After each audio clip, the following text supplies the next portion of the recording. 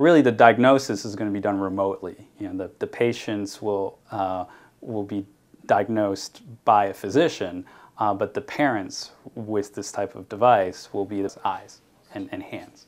What we are doing right now with improving our software and improving our hardware is to make it as user-friendly as possible. So really all the mom or dad needs to do is just stick it in the kid's ear, maybe jiggle it around a little bit, and there will be images obtained, videos obtained that can be uploaded to the clinician or physician who will actually see those images and make the ultimate diagnosis. I think that this is even a great idea in an educational setting because students can see exactly what the doctor is seeing when you're trying to learn about how to diagnose things. So I think it's really great, and I think it's something that probably will be used in medicine.